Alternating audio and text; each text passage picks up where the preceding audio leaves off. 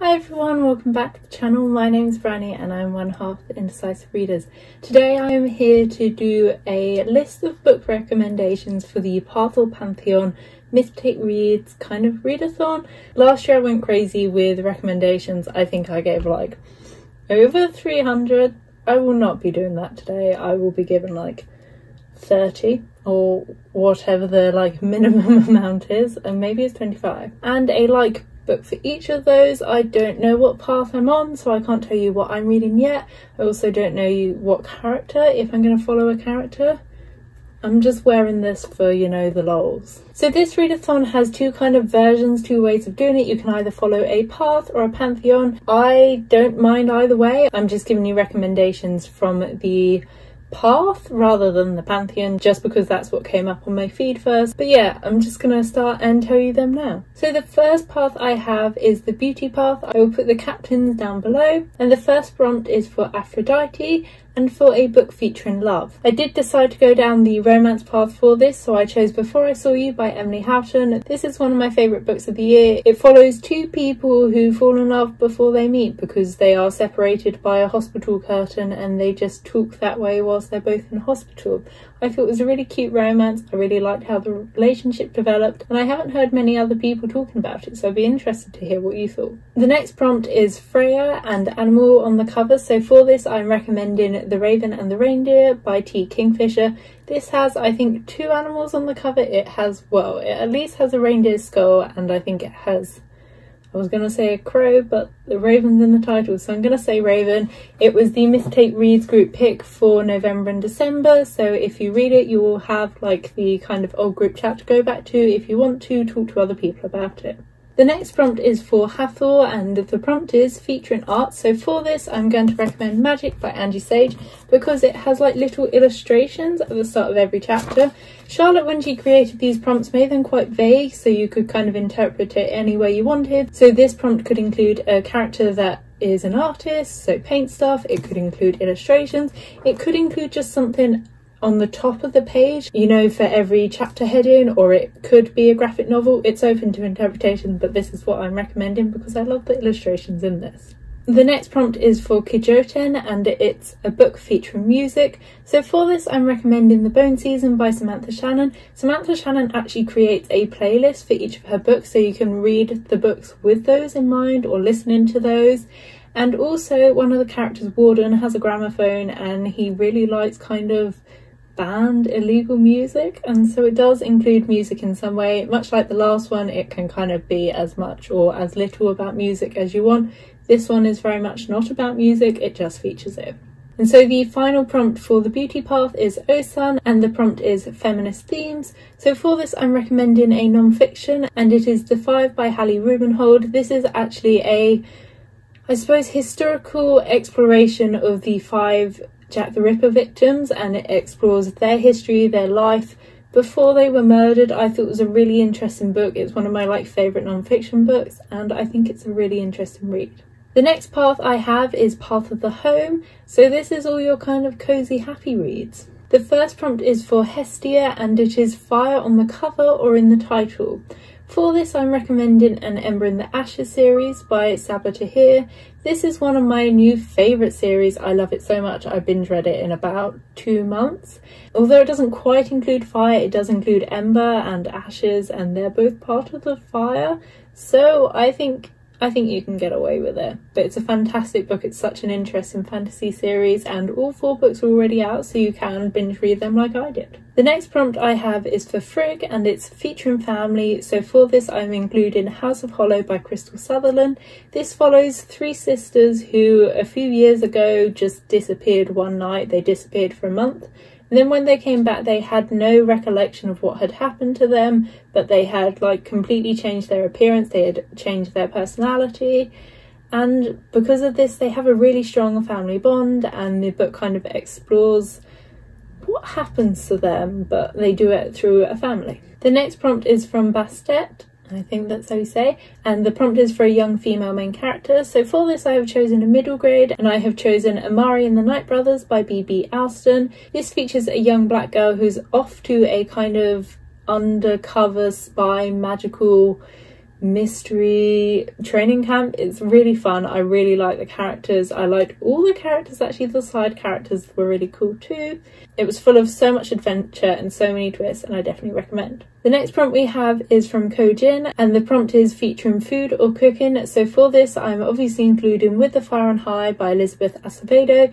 This features a young girl who really wants to go into cooking, and so it includes so many recipes, so much food, but also just general lovely nice vibes, and it's a really quick and easy read, and I'll probably go back to it at some point too. The final prompt for this path is Over, and it's featuring water. So for this I'm recommending To Kill a Kingdom by Alexandra Christo. This is also a really good one if you want one featuring romance, because it's a fantasy that does include a good romance, and I think it was well done. It centres around a prince who sails and a siren and some mermaids, so there's a lot of water. The next path is the Path of the Underworld, and the first prompt we have is Hades, and it's the first in the series. There are a lot you could include for this, but I'm just going to mention Malice by Heather Walter, which is the first in a duology. It's a queer Sleeping Beauty retelling, and it focuses around the Dark Fairy and a princess that wants to do her own thing. I thought it was really good. I read it the other month and I had so much fun with it. The next prompt is for Hell, and the prompt is a book with two perspectives, or multiple perspectives. If it's got more than one, that's fine. The book I'm going to recommend is The City of Brass by S.A. Chakraborty, because the first book has two perspectives and then the next one has three. The last one may even have four, so you could read any in that series. I really recommend it. A lot of the people in Mythic do. In fact, I think a lot of people just generally do.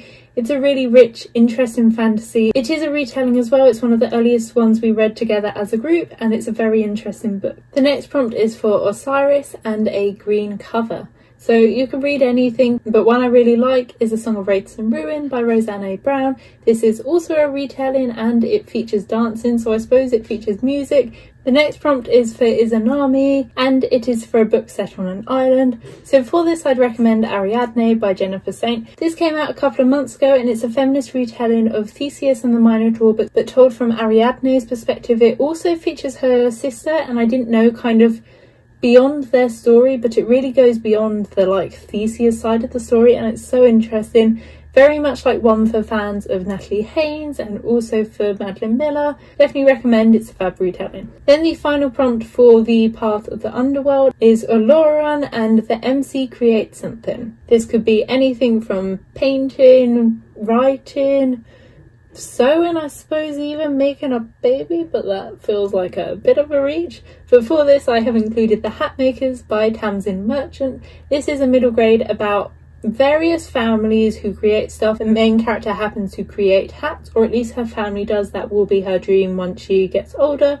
There are other characters who create watches and cloaks and gloves and things like that, things that help people out or don't help people out depending on their purpose. The next path is the Path of War, and the first prompt is for Aries and a dark story. I have kind of twisted it to not necessarily be like atmospherically dark, but kind of thematically, and so I've chosen The Places I've Cried in Public by Holly Bourne, which is trigger warnings about a toxic relationship, or someone who has just come out of a toxic relationship, and how she is, I suppose, reflecting on that relationship and how it has affected her and how it's like affecting her moving on. It's definitely a dark story, I suppose, as much as it can be in the real world, but it's such an interesting and powerful read, and if you are okay with reading that, I would definitely recommend it. Then we have Tyr and a disabled MC. I unfortunately have not read as many disabled main characters or just disabled characters as I possibly should have done. I don't think they're as available in kind of mainstream literature, but also I maybe haven't sought them out. And I know there are various types. I've read more about mental health rather than physical health, but yeah, maybe that's something I need to do more of. But I have got The Twisted Tree by Rachel Burge, which is one I've read. It was, again, an early Myth Tape Reads book. Definitely recommended it. It's a really quick kind of atmospheric low-key horror. Like, I'm not a big horror person, but I didn't mind this. I thought it was really interesting, definitely easy to read, and it's got a sequel which is already out. Then we have Montu and a book featuring a battle. For this I have chosen 1,000 Ships by Natalie Haynes. Although this doesn't necessarily centre around the battle, everything that happens in this book is because of a battle, because this is a retelling of all the women at Troy, so all the women who were affected by it. I think it's everyone but Helen, who is the one woman of Troy that everyone seems to know about. It's telling about everyone else. It's talking about the priestesses, the daughters, the slaves, the goddesses, which was a really interesting path. I think it has the Amazons coming from a different angle, so that was such an interesting take. And yeah, without the battle, it wouldn't be able to happen, so I'm going to count it. I think it's okay. Then we have Matchy Man and featuring archery. I didn't want to just give you the Hunger Games, so I have We Hunt the Flame by Hafsa Faisal. This is one I need to reread this year, so maybe I'll fit it onto my TBR somewhere.